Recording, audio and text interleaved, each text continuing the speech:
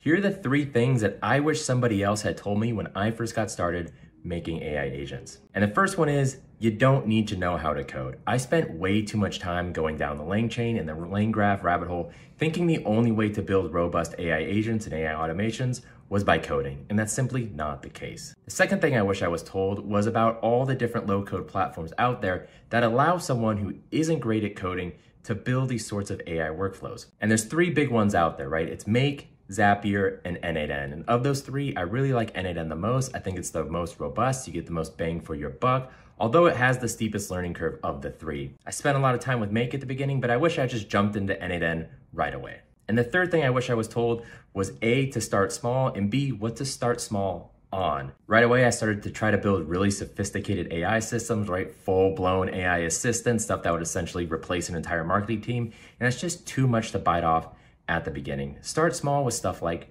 RAG, get a really good appreciation for how data flows into an AI agent, and then start slowly adding more and more tools, different APIs, right?